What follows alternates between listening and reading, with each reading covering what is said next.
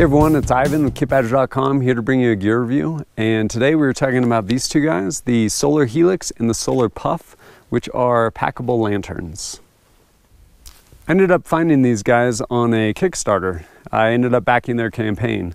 The company set out to create some sort of accessible light for third world countries, whether it be places that usually don't have internal light, so they end up using burning oil lamps and stuff that ends up giving off smoke and not stuff you want to burn inside your little hut in the middle of wherever you are.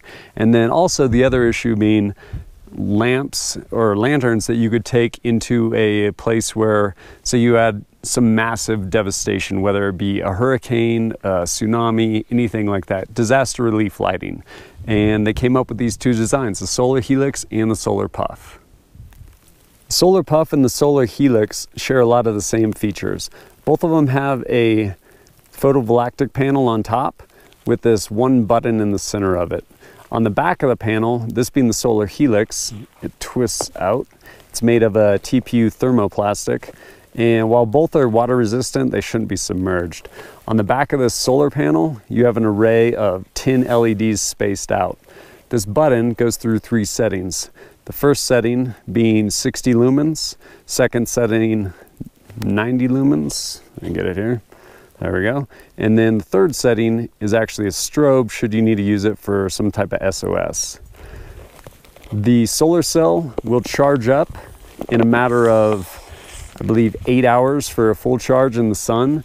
5 hours will bring it to about 80%. With a full charge, you're looking at anywhere from 8 to 12 hours of light out of this. And obviously with 80% battery, about 80% of that. Charges pretty quick though, and both of them feature a handle as well for clipping onto, hanging from your tent, cabin, house, wherever it may be. Both the SolarPuff and the SolarHelix, while they pack flat, they stretch out to approximately a 4.25 inch cube. This one you can see it's this clear plasticky material, and it has a webbing of, I believe, fiberglass going through it, give it support and structure. One of the other things with both of these is they weigh approximately 2.5 to 3 ounces. I believe the SolarHelix 3 ounces, SolarPuff 2.6 ounces. Well, these were designed for third world countries and disaster relief.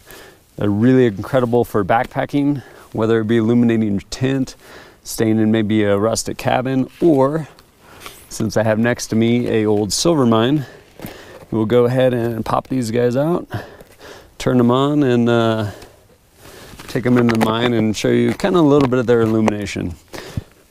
With the design in mind, they're basically created to illuminate a 100 square foot room. So think about like a 10 foot by 10 foot room.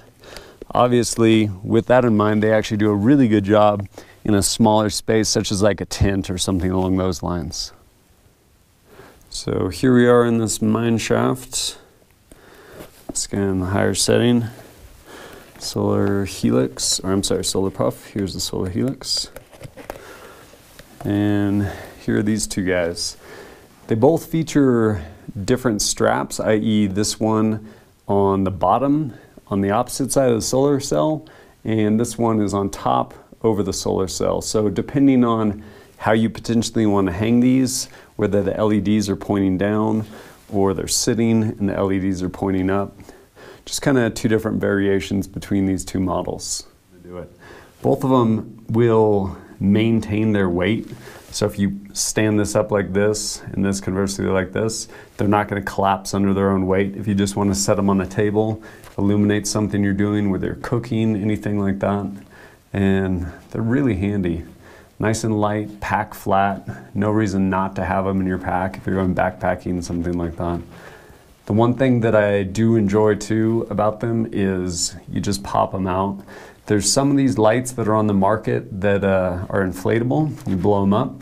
One of the issues being that they were trying to get away from when they designed these was you don't want to blow them up, i.e. in disaster situations when you have cholera, all sorts of other things going around to further complicate whatever natural disaster there was, earthquake, flood, something like that.